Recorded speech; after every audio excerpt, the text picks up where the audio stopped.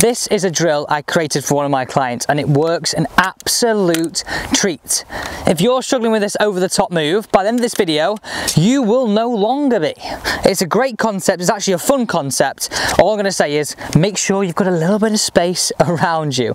So what we're going to do here is we're going to take this position to the top of the backswing. We're going to put the basket on here. We're going to take the position to the top. What we're looking for you to do here on the downswing is allow the basket to fall behind you. Now, if you're allowing the basket to fall behind you, the shaft is shallowing. And if we're getting the shaft to shallow, that's the first part of being able to stop coming over the top. So, you know I've got two alignment sticks here. No reason for any other colours. Just place the basket on at the end. It feels a little bit strange to begin with. So we're going to take it to the top. We're going to bring that other hand down. And we're looking to really allow that basket to fall behind us and swing through. So it's a real feeling of that basket allowing to fall, whereas if you were to steepen the shaft and come over the top, look how that basket would never fall behind us. It would come onto your hands. So it's over-exaggerating a feeling, and I would do this all in a sequence to the top, allow our lower half to move first, basket behind us, and move through to target.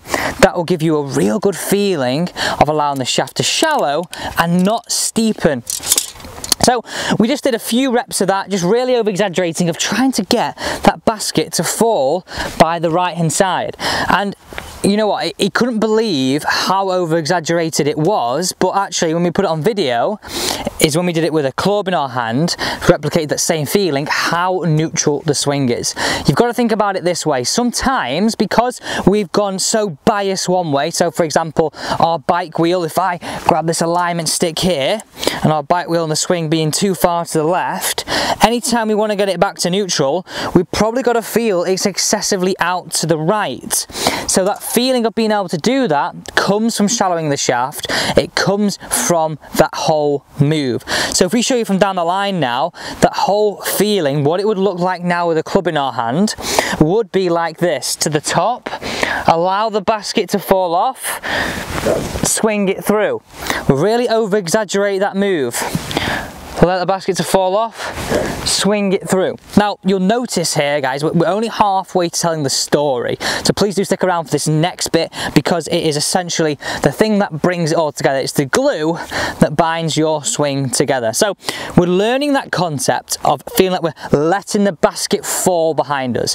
And guys, by the way, sorry to interrupt your learning right now, but if you are enjoying the content, please do consider hitting that big red subscribe button. That's that one just down there. And join the team and don't miss any of the content by hitting that bell notification as well. And of course, if at any point you're enjoying all this content, I would really appreciate it if you hit that thumbs up button as well. So the final piece to this puzzle, as we're allowing that shaft to shallow, we've got to feel as though that face strengthens.